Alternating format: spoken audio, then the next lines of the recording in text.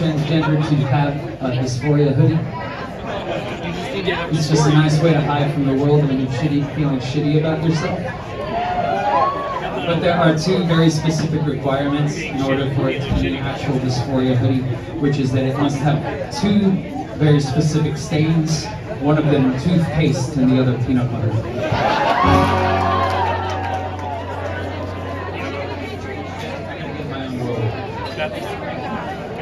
This song's called Dysphoria Hoodie.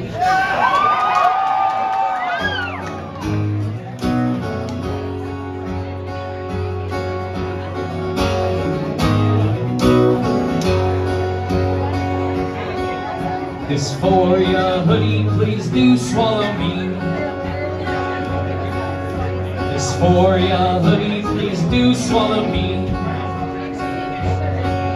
When your ends are all threadbare, no better feeling.